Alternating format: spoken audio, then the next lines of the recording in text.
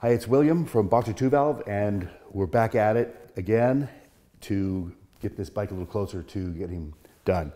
If you've been following along with our series here, we're getting bit by bit the front end completed, and now we're down to the electrical part. That's what we're going to be focusing on today. First of all, I'm going to start with putting a new battery in here. It's got a Odyssey battery in there. It doesn't fit right. There's nothing wrong with the battery. It's a very good battery, but we're going to make it all fit correctly and put the correct battery in and clean that up, starting with that and then moving forward with the wiring. And this is a cool battery that we import, and it's a gel battery. Let me see if I can fish this thing out of here. This is what's really cool about it is it's got a little carrying handle, and we can snap that in. There we go. So there the carrying handle's installed, and it's a nice feature that you can just lift the battery up because they're pretty heavy.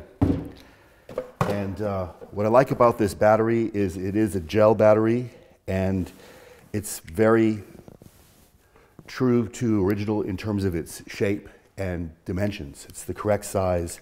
It's got the nice little caps here, which can be removed like that. And it also comes with new hardware. So it makes it real easy for lifting the battery in and out of the bike, and then you can store the carrying handle in the tool tray underneath the seat. So first I'm going to take care of getting rid of this old battery here. All right, let me just disconnect the wires first. Ground's already been disconnected. There's all kinds of stuff going to this thing. It had like a additional outlet on the fairing. So we're gonna sort of clean this all up. And the battery was held in place with these Velcro straps. Great idea. Just get rid of all this stuff and start from scratch here. All kinds of things we don't need anymore. So there's that, okay. Now the battery tray on the mono-lever models is designed in such a way that you can use the big battery, so to speak, or the smaller battery. When you use the smaller battery, then you use rubber straps, which we also carry. I kind of like the big battery, like this big gel battery, and so that's what we're going to run, and I'll show you how that is installed properly in case you're working on one like this where all the original mounting hardware, etc., is gone. I have all the correct stuff ready to go. Okay, so here again, this is a really cool system. I can just drop the battery into place, like so, and then take off the handle. That'll go into the tool tray underneath the seat or in the tail section. So I've got some parts here that I ordered, and these are the two spokes. They look just like wheel spokes. In fact, they probably are with some application. And then there are two plastic nuts. One of them looks like this, and the other one like this. And this is the same nut actually that is used on the small instruments in the fairing. It's the same exact part number. And then this part here. This is not something that we probably will carry. These are original BMW parts, but just so you know what they look like if you need to order them. And so then this fits right on there like that in an angle. And then the spoke goes in this hole here and on like that. And then the small nut goes here for clearance reasons.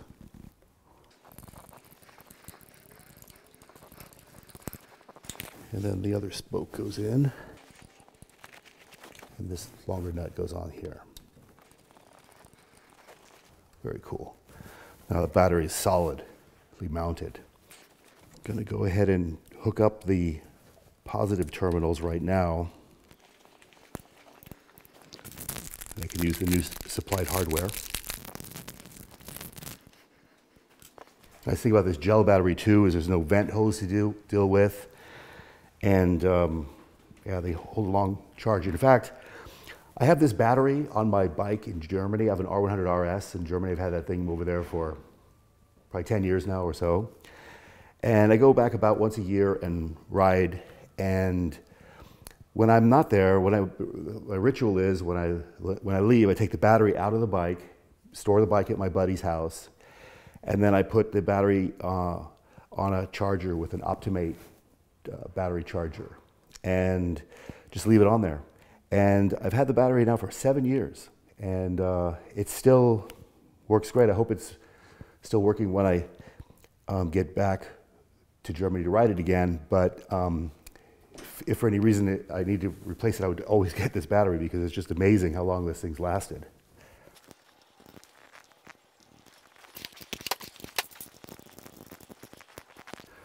Now on the negative battery, I'm just going to disconnect that down here at the gearbox.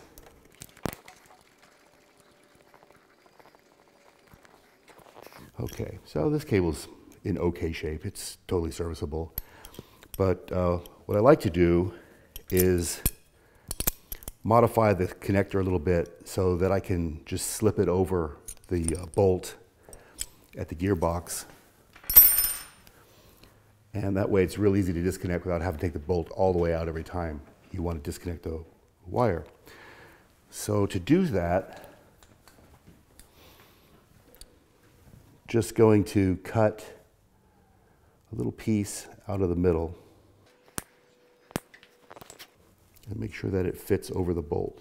So it needs to be just trimmed a little bit more. That's it.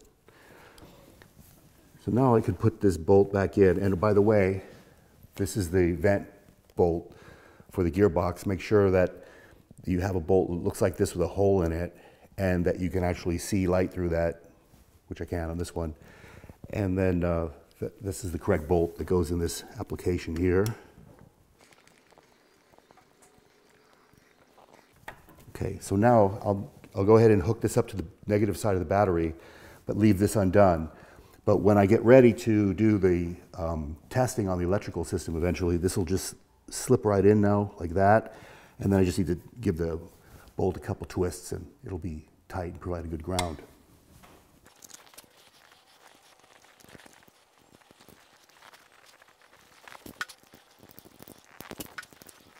There we go, Sano.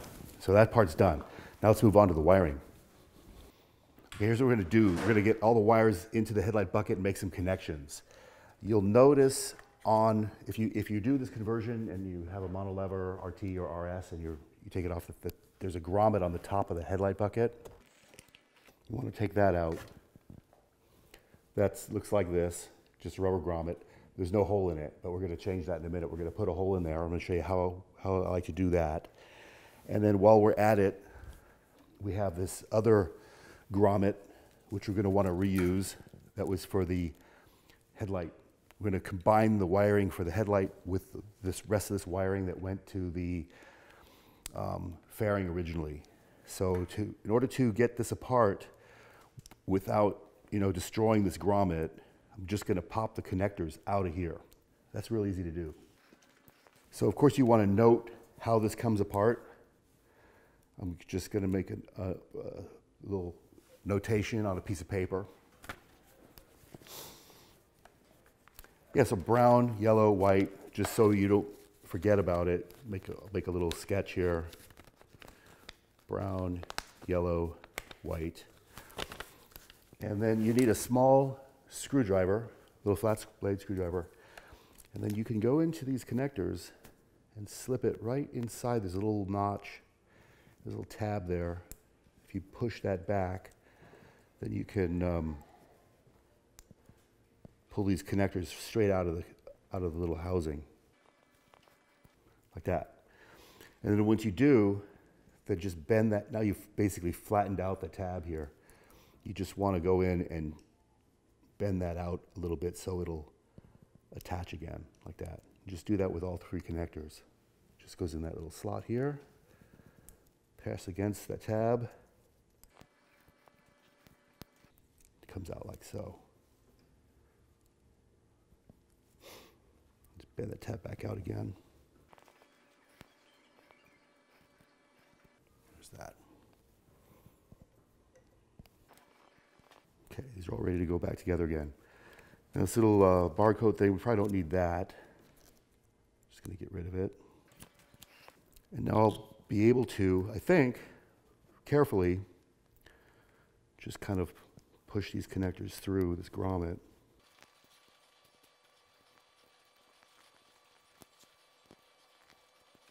Okay, the goal here was to pull these wires out of the grommet without damaging it, which I think I've been able to do. And now we can go ahead and enlarge the holes. I'll show you kind of the scope of the project. We have this wiring conduit, variety of sizes, and I've determined this one is a 12 millimeter, is probably just about perfect. It's the same as the size here that these wires go through. And there's enough room to add these wires in as well. So I think it'll work fine. And the original conduit here is really hard and brittle, and so we're going to be able to replace it with this new piece here. So in order to have this all kind of come together right, then I want to make the hole in this grommet the correct size so that that'll fit in here. And on that other grommet that I took out a minute ago from the headlight has to be sized appropriately for this conduit here. And so to do that, what works very well is a hole cutter. I mean, you could cut it out with a razor blade or something, but you're going to get an uneven cut. If you have something like this, it works really well. This is a set from Kuko, the same company that makes the pullers that I love so much. And it's a really neat set because it allows you to make different holes for, it's really for cutting out gaskets or whatever. It works really great, but it works perfectly for this application. So we're going to go make these holes right now. All right, I'm going to pop some holes in here now. So I'm going to take a piece of wood. I hate to ruin my perfect workbench surface here, but anyway, a piece of wood is a good idea. And then these come in different sizes. This conduit's 14 millimeters. The closest I have is really 13. It goes 11, 13, 15, but that's fine, you know, it's rubber. So 13 is ideal. So just going to set that right in the middle like that. Just like so. So it's nice and centered. And then give it a nice little wrap with a hammer. Make sure that's nice and centered in there. We got a really nice, clean, centered hole in the grommet. Super cool. And the other size I need on this one's a 10. So we have a 9, which is great. A little interference is a great thing. So here again, it can fit right in the middle. Squeeze that down inside. And here again, a perfect grommet, ready to reinstall. Okay, so now I'm going to pull this wiring harness out so we can have a look at it a little bit.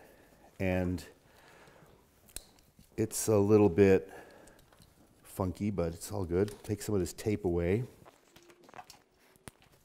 And we can start to see what's going on with these wires. Now, originally, this harness went to a gang plug in the fairing of the RT, and we don't need this anymore. We need the wires, but we don't need this connector. So I'm just going to go ahead and snip that off. These wires are way longer than they need to be.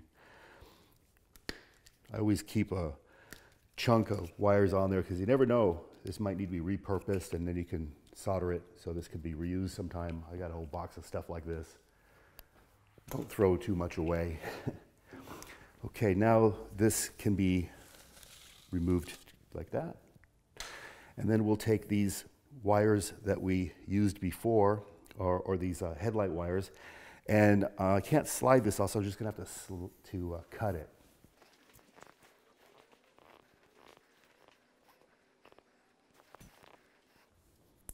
Cool, so I just basically sliced it right down the middle. That can come off of there. Now I'll take my new piece of conduit and approximate the length that I'll need for these wires to come through. I should do it. Cool. Okay, the first thing I'm going to do is put these 3 wires in that have these connectors on here. Now these 90-degree connectors will fit through here. A little bit tight, but they will totally fit. And then once these have passed through, then we can feed the other wires through. It's a lot easier to pull a connector like this through than it is to push it. So what I like to do in this case is just take a little piece of safety wire like this.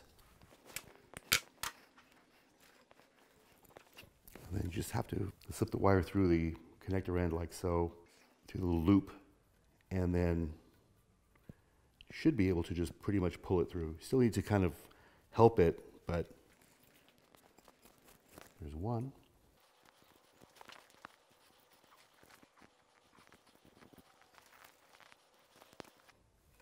Two.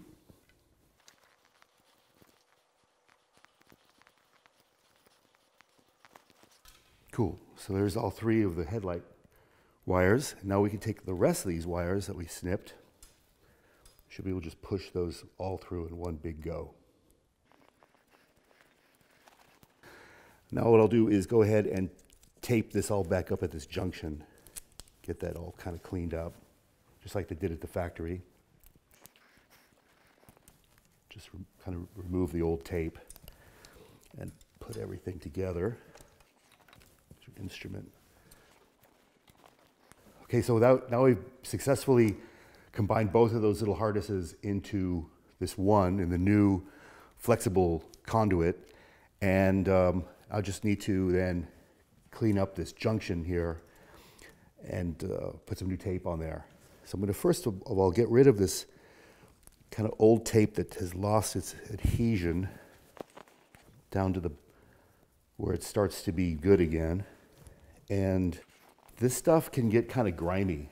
So just washed my hands. I'm going to also try to get some of this grime off of there because the tape will stick better if you do that.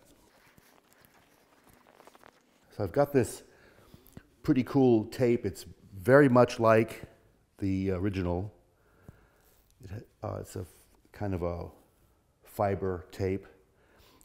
It's pretty sticky, good stuff. So I'm going to take a length of that off and start wrapping that junction. Looks indistinguishable from the original tape. Very cool.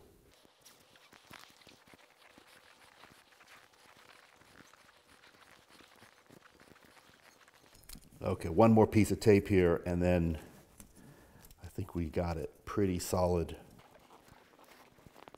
So this is all the original taping, and this is the part I just did. It looks pretty much the same, and it's pretty cool. So now we just have to, we can put this back the way it was through the center of the frame. Okay, and this goes up like so. Now I'm going to take that grommet that I just increased the hole size on. Now the connectors go through easily, of course. And all this stuff too. The perfect fit.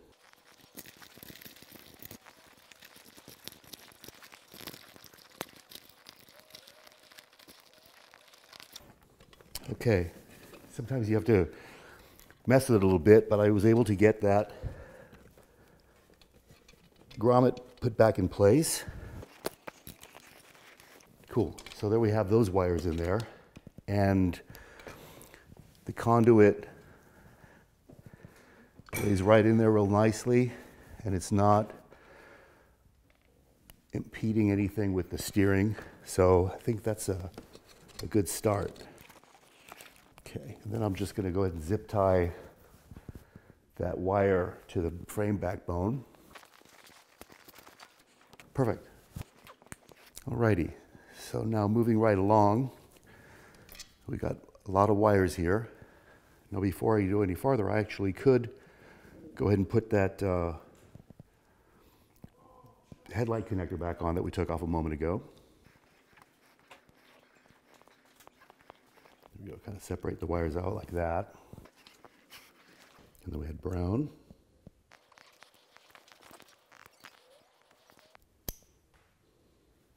You could hear that click as that went into place. I already had bent the tabs back out again, so there we go. That's our headlight wires ready to go. And before we do anything with these, let's get the rest of the wires introduced so we have the whole picture. Now we come back to the wires for the instruments and our new ignition switch system, which came out of the, well, it came out of my desire to put the K75 style handlebars on there with this dash pad. Now all this stuff is all coming together. So first of all, this is a ignition switch from probably a K100 or I don't know, K75, I don't know. I got it used, they're not available anymore. But I got it with a key and it works and everything's really good with that, so make sure not to lose the key.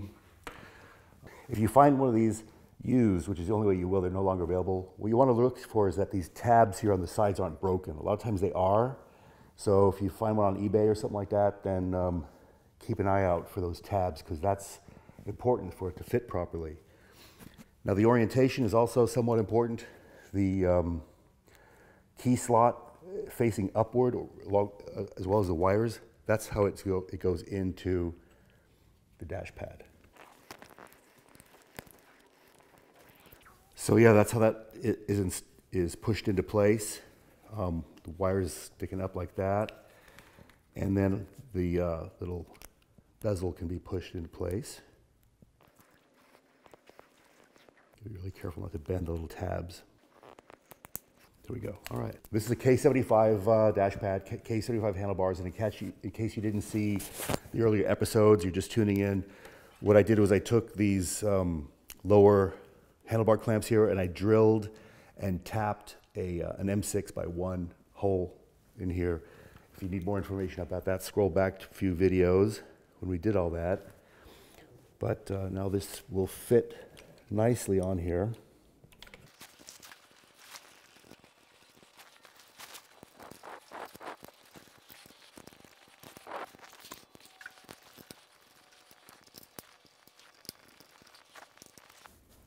Does that look cool or what? I think so. I really like it. Okay. There's a lot of ways you can wire one of these things. I mean, there's probably someone out there who has a much better idea, but this is how I'm going to do it. I've got these two harnesses that I need to put through that one grommet that we enlarged that goes to the hole. I don't want to drill any more holes in the headlight bucket, so I'm going to basically merge these two into one using a very similar technique to the factory. Just going to basically see how we can figure out how long the tubing needs to be and trim it all a bit. So let's see, like that. And then this one to join it. Okay, so I'm kind of like looking for good routing, nice smooth bends, and aesthetics too. Always important. And so the wiring can come up like this and over onto the bracket. I think it would look good. Yeah, that's probably a good way to do that. And then straight into the hole in the headlight bucket. So it's good to have a plan before you actually do anything. I'm just going to throw a zip tie on here to hold it in place for right now. Cool, that's pretty good. And then this one, what we'll do is basically, I'm going to make just a little slit with a razor blade in the conduit where I want to cut it. It's one way to mark it.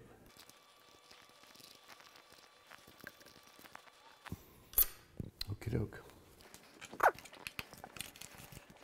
So that's where I marked with that slit there. I'm just going to go ahead and carefully cut that off without damaging the wires, hopefully. All right. And then we'll keep this part on there. And the other one, I also made a mark where I want to cut it. Right there. Okay, so now my idea is to put these wires through that conduit as well, the one that I just sort of severed. and then bring those into a Y like that. Okay, and I'm going to put some tape on there just to kind of hold it together and then finish it off with a nice piece of shrink tubing. So we carry shrink tubing in 8 different sizes, ranging from 2.4 to 25.4 millimeter. And I've determined that this one is probably going to be the best one. It's 12.8 millimeter, and it should fit very nicely over that junction that I just created here. So I'm going to cut a piece off to more than cover that tape, about maybe something like that big. Make a nice clean cut over here on the bench. There we go. That slides nicely over the whole junction there, like so, over the tape. And then I'm going to hit that with the heat gun.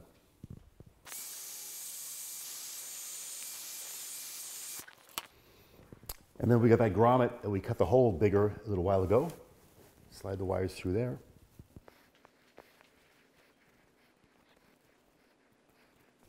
And that's a nice, snug interference fit. It's ideal. Okay, so now that I got that all set up, I'm going to take care about the routing of where the cables are, what I determined before, and get everything sort of lined up the way I envisioned it.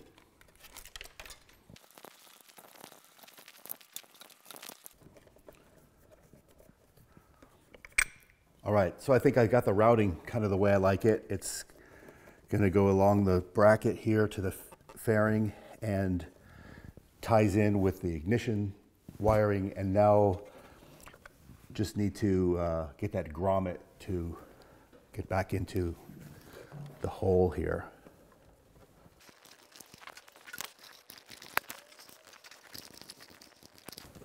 All right, there we have it. So we've made quite a bit of progress, actually, I think, because we've got our dash pad installed finally with the ignition switch. We've got all the wiring, I think, pretty well cleaned up and heading into one direction, so we can actually make all of our connections in one spot. Headlight connectors back in place, everything's good. So that's pretty much all the time we have today for this video. So what we'll do is we'll stop now and pick up next time, where we will actually make heads or tails of this, get the headlight installed, and move on to other cool things on this project. So make sure that you subscribe if you haven't already to our YouTube channel. Join our newsletter at boxer2valve.com, and you'll see links to some of the parts we used on here. And we love your comments. Please send them, and look forward to continuing on this project, and see you next time.